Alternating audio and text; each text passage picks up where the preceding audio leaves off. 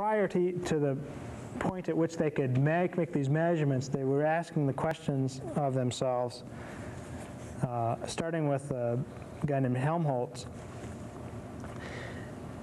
is what is the structure of the interface? And it was clear from earliest times that there was a the capacitive type of interfacial structure. They understood that there was some sort of a capacitor type structure at the interface. And so Helmholtz came up with a model of the interface that was able to capture the idea of a capacitive element at the interface. And so Helmholtz said that,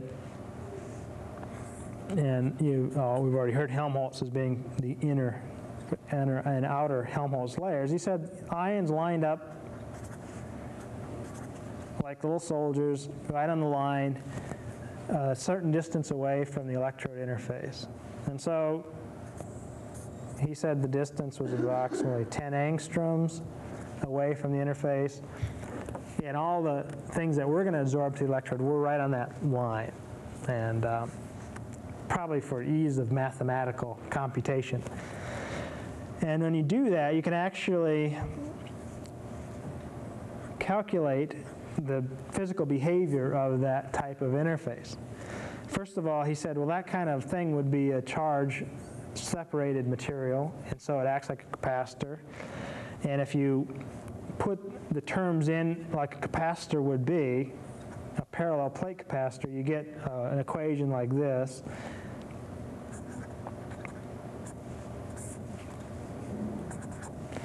Where V is the voltage across the capacitor, 4 and pi are geometric factors, D is the distance here, sigma m is the specific charge on the surface, or the charge density, so how much charge per unit area, and epsilon, capital epsilon, or epsilon is the dielectric constant of the medium, so the dielectric constant of the capacitor. He said if you take the derivative of the voltage, you get this. Now this unfortunate kind of notation here, we have distance, and then we're going to take the derivative of the metal charge.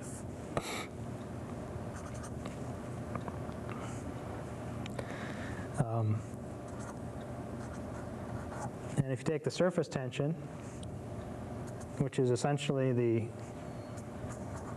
change in the metal charge as a potential is changed, again holding everything else constant, you get equal to minus 4 pi d over epsilon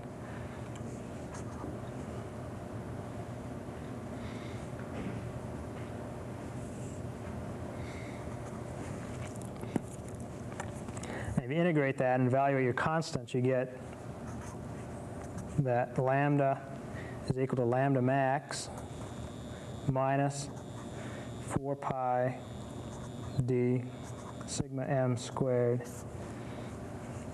over 2 epsilon, I think. That's what it is, yeah. Or, since sigma m squared is equal to v squared sigma squared over 4 pi d squared, you can substitute that in, and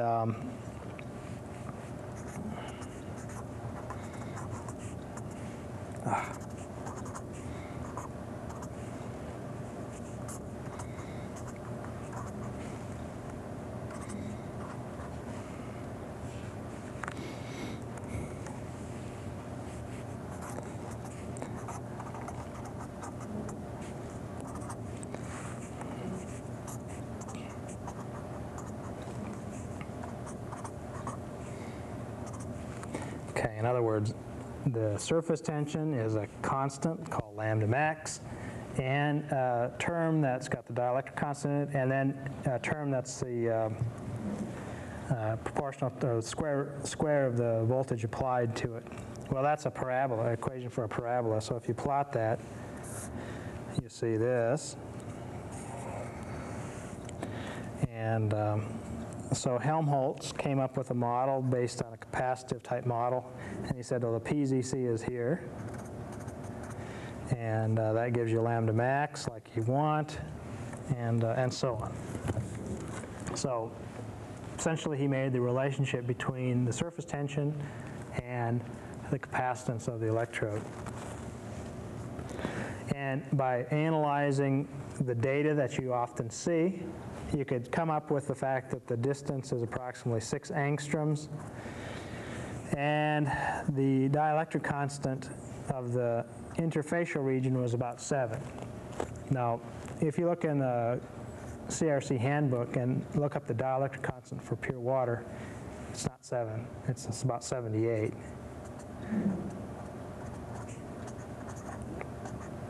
So one of the things that this sort of treatment already showed them was that the dielectric constant of the interface is not the same as the bulk solution. And why is that? Well, it turns out the dielectric constant is influenced by the ordering of the dipoles in the interface. And so because water is ordered as an ordered dipole structure right at the interface, the dielectric constant drops and it becomes less able to hold charges.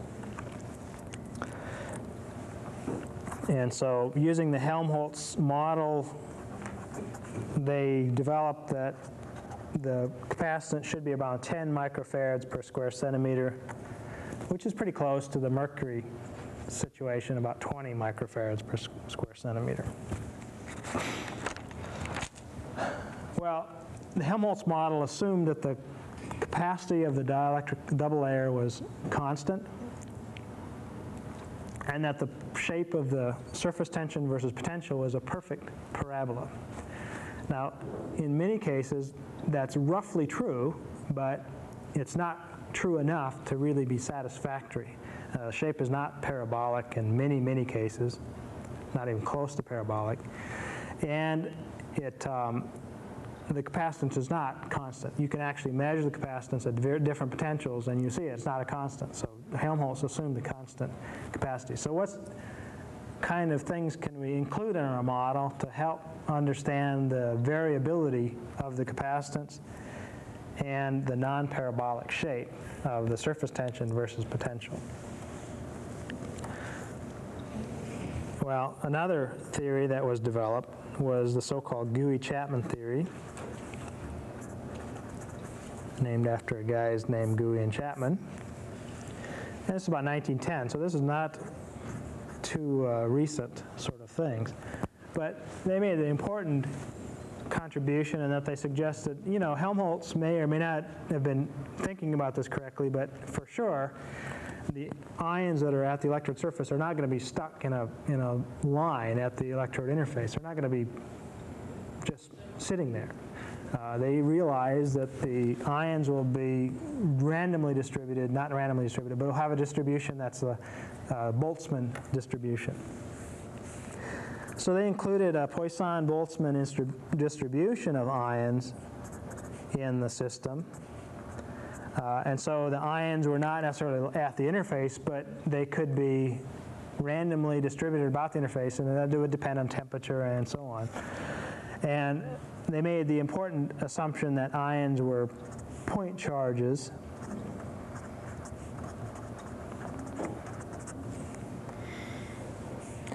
And what they found out is that after they did that, we're not going to really go through their derivation. It's a little messy. But they got a distribution of capacitance that was not a parabolic distribution. Remember, Helmholtz assumed a constant capacitance. So this is an important result because now the capacitance is no longer a constant. So that's more reflecting of reality and what people are actually seeing. And what this is actually a hyperbolic sine. So this is a sine H type curve for the capacitance. It turns out that in very dilute solutions, this is roughly what people were seeing in the capacitance, right near the PZC. That would be the minimum. They actually saw a dip in the capacitance that had this hyperbolic sign dependence. And so for dilute solutions, 10 to the minus 3 molar and less, you see very reasonable agreement with this particular feature of the thing. However, Gouy-Chapman theory started to fail dramatically as they went to higher and higher concentration. So what you saw was that the capacitance was always this hyperbolic sign, but it just kept increasing and increasing and increasing as we increased the concentration of ions in solution. In other words, all you needed to do to make this really tremendous capacitor was to make the concentration very large, and you'd get 1,000-fold more capacitance than you would at a lower concentration. And that's not true. People realize that quite right away, that that was not reflective of physical reality. But as I said, certain experiments, in particular experiments of a material called sodium fluoride, saw curves that were somewhat interesting, and they would see curves like this, where we had, say, 10 to the minus 3 molar at the bottom, 1 molar at the top. And you see right at the PZC, yeah, it looks kind of like what Gouy-Chapman predicts. Well, the main problem with Gouy-Chapman is you can't really assume that the ions are point charges and then allow the concentration to become large, because you can no longer assume that the ions are going to be separated by any reasonable distance. They have to be separated by some distance because they're physically not, they're not point charges, they have a radius. And so a guy named Stern took Gouy-Chapman theory and modified it to include the idea that ions are not point charges. This is about 1924. And now, instead of, not only will you have the Boltzmann distribution of the charges, but they also have a physical radius. So as we increase the concentration, you can think in qualitative terms that you just can't make the capacitance larger and larger because there's no room for those new molecules to get in there. Whereas in the Gouy-Chapman idea, we've got ions and molecules, they could pack in as tightly as they like because they have no size, and so all these can be very close to the electrode surface, and that's why the capacitance kept getting bigger and bigger and bigger. Stern said, no, you can't have these an infinite number of molecules or ions at the interface. They have size, so that ultimately limits how much can be at the interface. And so that really helped the theory quite a bit. And so what Gouy-Chapman-Stern theory now suggests is the following. The capacitance of the double layer is now something like this,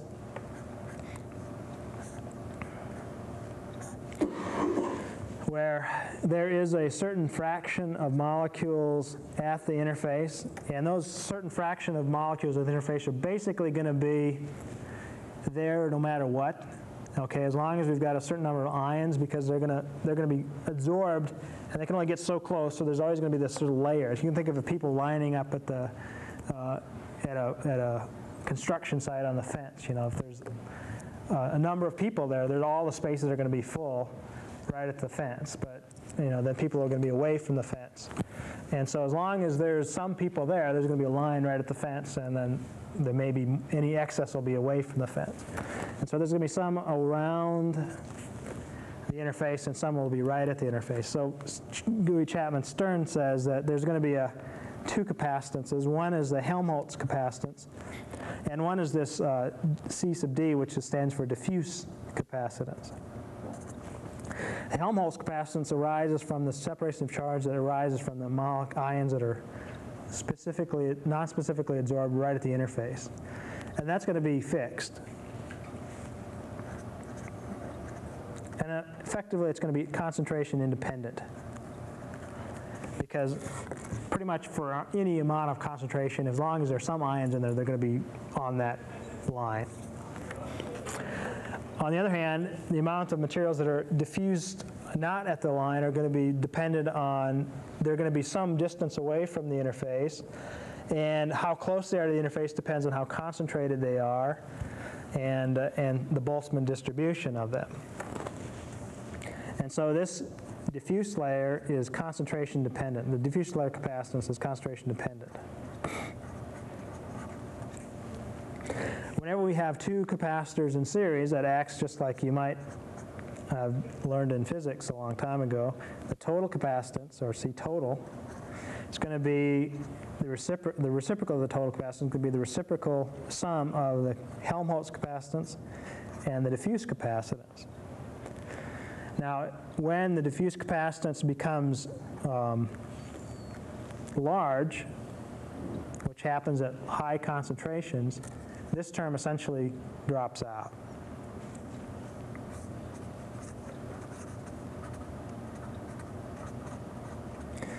And that means that the Helmholtz capacitance is the only thing that you see at high concentrations. So this means that at low concentrations,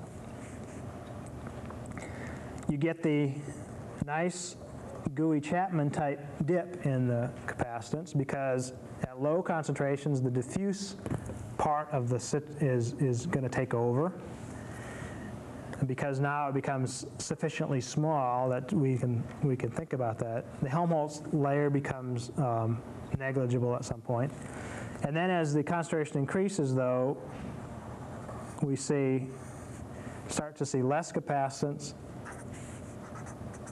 and eventually becomes flat, because at high enough concentrations there is no effect on the diffuse layer.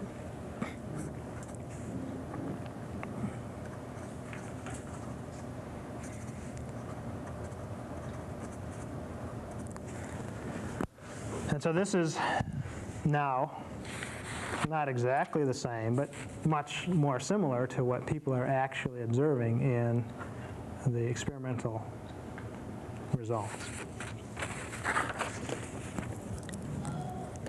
Now, what's that mean for experimentalists? Well, it turns out that it has some pretty important implications for doing electrochemistry now that we have a pretty good model of the distribution of charges near the electrode surface.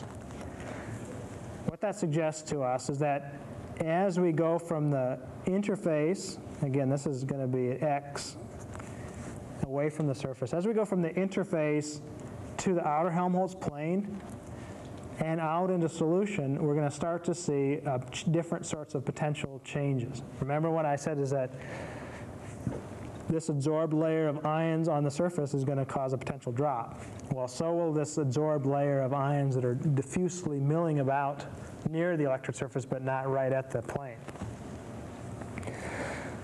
So what you're going to see, if we look at the potential, we can specify that there's two start and stop points. One's the metal potential and one's the solution potential. There's going to be a sort of a linear drop in potential to the outer Helmholtz plane. That takes care of the fact that there's material is absorbed there. And then there's going to be this more gradual change in the potential as we go out into this diffuse region. Because those molecules are not all in one bunch, they're diffusely separated from the surface. So there's this sort of exponential change in the potential. This point here is the potential at the outer Helmholtz plane. It's called phi 2. Phi 2 refers to the fact that it's the outer or the second plane of the electrode surface, and so it's a phi 2, what they call a phi 2, and you'll see later a phi 2 effect on that. Now it turns out that the more dilute solution that we've got, the more this effect of this diffuse layer starts coming into play. So if we go to quite dilute solutions, what we see is that this term phi 2 is now much closer to phi metal, in other words, the metal potential.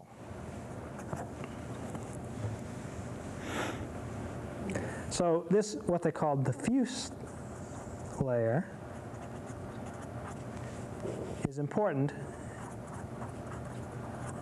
at low concentrations. In other words, millimolar concentrations of electrolytes and so on. What does that mean for us practically? Well, as we go to very low concentrations, that means that the potential that we see when a molecule arrives at the outer Helmholtz plane is less than it would see than if the molecule would arrive at the outer Helmholtz plane under more concentrated solutions. Now I'm going to stop here because we're out of tape, and we'll take a break, and we'll continue in a minute.